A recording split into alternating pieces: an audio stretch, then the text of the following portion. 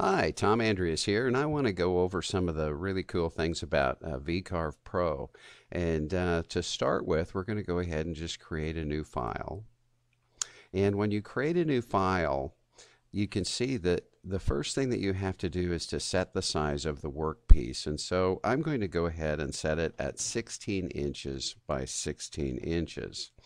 And when we get down here to material thickness, you can see that it says the Z0. Do you want the Z0 on the top of the piece or on the bottom of the piece? And we always want that set on the top of the piece so that we can have our X, Y, and Z in the center of our workpiece. Our material thickness in the shop is almost always 0.75 or 3/4 of an inch. We also want our XY origin to be in the center. If you take a look at this workpiece, you can see that there's a crosshair, kind of like when you look through a gun scope.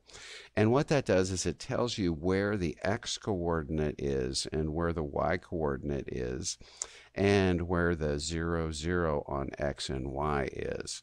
Now, the Z0 is up here at the thickness of the material. So Z means how deep does it cut. So some of the other things that sometimes get people in trouble is if they have this XYZ coordinate 0 point set in another location. Often people will click this location, which will, as you can see up here, sets the 0, 0, 0 point in the upper left-hand corner, or down here in the lower left-hand corner. You can probably see those gray lines, or the lower right, or the upper right. Okay, but we, again, just always want to see that crosshair hit dead center as if we're aiming at the center of that piece of wood. We do not want to use any X or Y origin offset and no data scaling. We also want it to be in inches because that's what we use in the shop. So I'm going to click OK, and I'll just walk you around the screen a little bit. On this side of the screen are all of the different tools and the functionality for file saving and viewing and everything that we're going to use. Over here you've got two tabs. Now I can demonstrate this tab. This is actually the graphics tab, and then this is what it will look like when we carve it in wood, and so I'll come back to that one. And then once we get everything done, then we can come over here to our tool paths, and this is kind of the output side. So if you think about this in terms of workflow, we start here on the left and we move across the screen to the right over here and finally end up on tool path, just like you read. And so that works pretty well. So we've got, the first thing I would tell you is that on File New, if you want to start a new file, there it is. To open something you're working on, there it is. And this kind of cracks me up because this particular icon is in the old 3.5-inch disk. And so here's some import vectors from another file, and to import a bitmap for tracing. We'll get into that. That's great fun. And then if we want to set the job dimensions and the origin, again, that was the tab that we started on. Or if you want to cut, or to copy, or to paste, or to undo, or redo. Anything that you hover over will show you the quick tips. And so if we want to manipulate the screen, what we do is wherever we hover, and if we roll the mouse wheel, in, wherever we hover is exactly where we'll be able to view. And so now I'm going to hover and view to this point, and I will then zoom into this point. And then if I want to move it left or right, I can click it anywhere, click and hold the mouse wheel and position it anywhere I want. Now, it doesn't matter where you click it at that point. Anytime you depress the wheel, you can move it. But remember that zooming in and out, if I want this quadrant, I can hold it in the center and roll forward. If I want this quadrant, it's the same type of thing. So I'll recenter it so that we can work on it. So then the next thing is, if we wanted to zoom, we would just zoom to a particular location, and as we continue to click it, we'll zoom in tighter and tighter. So 1 click, 2 clicks. So that's how that works. I actually tend to roll the mouse wheel. And then on this one, zoom to fit. If we were to zoom a particular area, then it would zoom to that area, or maybe this area here, which is to make it even smaller. So that's kind of neat. Let's say we wanted to zoom all that to fit. Boom, there it is. Okay, so that's kind of how that One of the particular things thing that works. All of our carvings have is a profile around the edge, and so when we use a profile, it cuts into the edge of the wood, and so what we need to do is to make sure that we're not using part of the area that's going to be part of that profile. And so if I click on that margin, you can see that it gives me a value, and I want to set, most of the time I want to set uh, a a ruler bar here so that I don't draw any graphics that are going to be in the area where we're going to have a profile. And so you can see, if you look right here, that this would be the 0. Obviously, that's the 0, 0, 0 point in the XYZ coordinate system. And so then, and remember, this is a 16 by 16 board, so we're actually going to use 7 inches from the 0, 0, 0, which would be a 14-inch by 14-inch carve area. So those ruler bars can be extremely handy, and we also can, they're referred to as guides in VCarve, but these guides can be used to align text or whatever it is that you want to do. And so simply click on that ruler bar and pull out as many different guides as you like. They're extremely handy for aligning graphics. So once we get that done, we want us to go over here and start with the basic vectors. Now, when I use the term vector, that means either a line or a curve. And so in this case, we are going to do a circle that is has a radius of 5.134 inches. So, but we're actually going to set that at 14 inches, or excuse me, 7 inches on the radius. And so I'm going to create that in the 0, 0 point. And boom, now you can see that it is a 14-inch diameter circle. Now, you don't have to do it quite that accurately if you don't want to. You can actually create circles by dragging them out anywhere that you want them. And so this can actually be quite handy in either case. You can freehand them or you can put them in with perfect accuracy. So I'm going to close that, and I'm going to select this circle, and I'm going to hit the delete key, delete, and delete. And so the next thing we want to do is to go ahead and create some type of a border circle. So I'm going to click on it, and I'm just going to kind of rough it in and close it.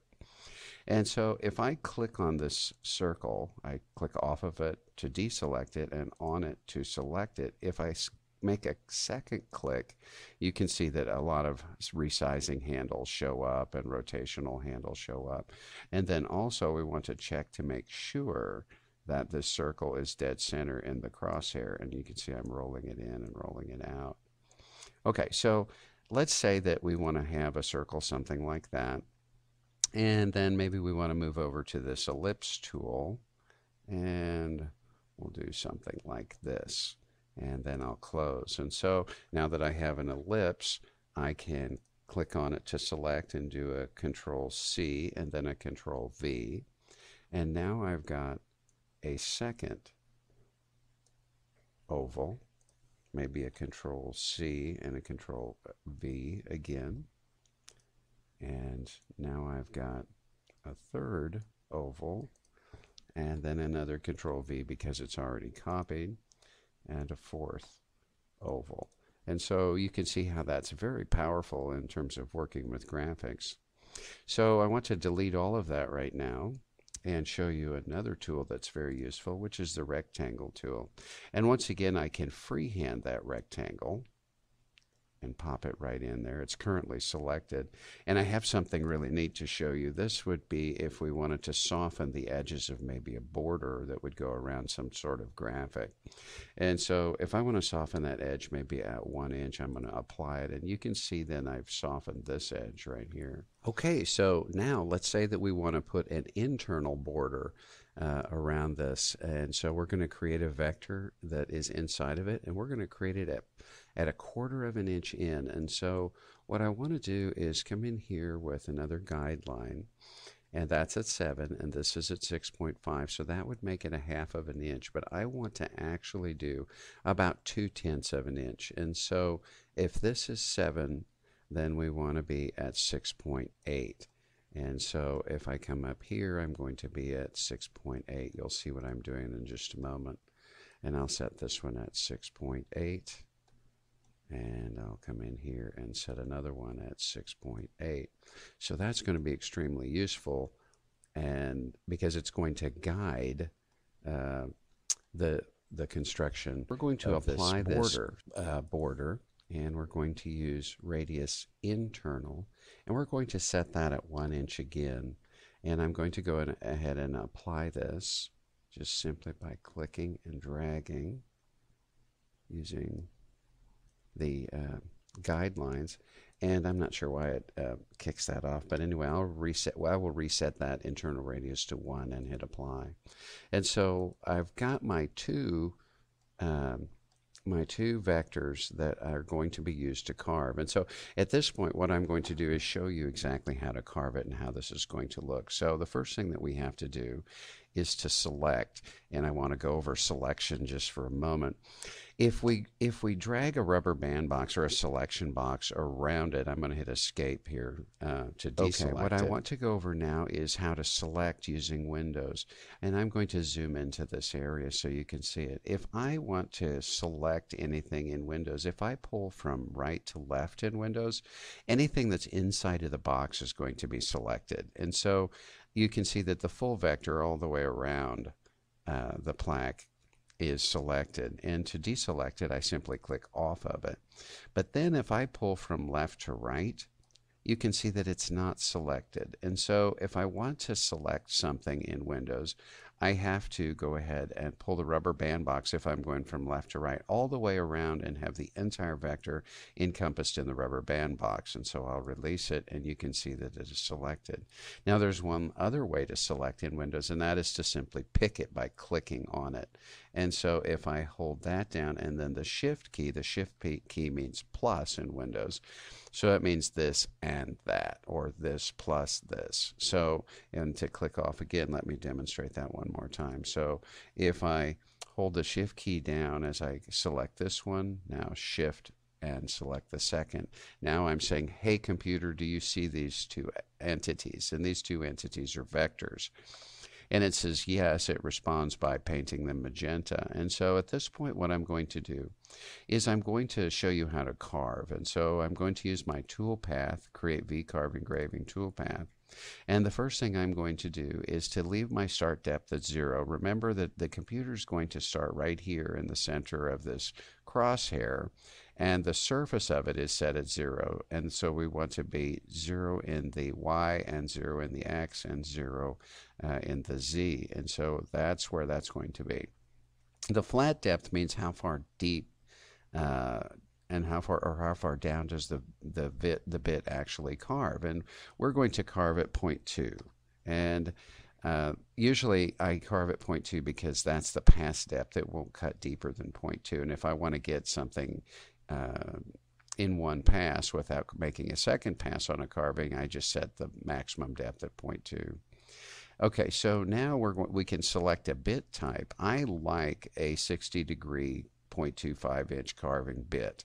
It just seems to work nicely even if it's an irregular surface, and so I like that one. So I'll just click OK.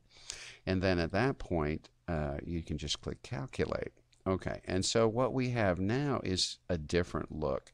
And so the blue is where the tip of the bit will penetrate and track, and when it's cutting in the wood, and the red is where the bit will actually move. So you can kind of see how this is going to work. And so what I'll do is go ahead and make the carve. I'll preview the toolpath at this point. And I have a lot of really kind of cool functionality here. I can set a global fill, which now sets it at yellow, which might be the color that I paint the board. And then I can also pick a lot of different types of wood. Like that looks a little bit like maybe a walnut or something like that. So it helps me kind of understand what's going on. So I'm going to close at this point. And so now you can see that when you look at the 3D view, you can see what the wood is actually going to look like. If you go to the vector view, you can see what is actually happening. So when the computer talks to the CNC carving machine, basically what the vectors do is if your tool bit is out here, it comes and it runs into a vector, right here, drops the bit, starts to carve, and it carves out the area between the vectors. It runs into another vector, and it picks up the bit and stops carving. So if we flip back, you can see that when we come into this area right here, that it's not going to carve. It hits a vector, drops the bit, starts to carve, and then pulls the bit back out. So that's how the vector system actually works. So one more tip that you should know about: to manipulate the graphic when you're in the 3D view, it's not the same set of buttons. You have to press the left and the right mouse button in order to move the graphic, whereas in the new view, which is actually the vector view, you can press the mouse wheel down. So it's just a different way of handling it. If you want to look at this in 3D, what you have to do is to press the left mouse button down. And if you press the left mouse button down, you can twiddle it. And twiddling means to rotate in 3 dimensions. And so you can spin it around by grabbing this and orbiting in any direction that you want to. You'll kind of get the hang of it. So left mouse button to twiddle, left and right mouse button to move the thing in the plane directly in front of you. Hey, that's the end of the video 1. Please continue to video 2.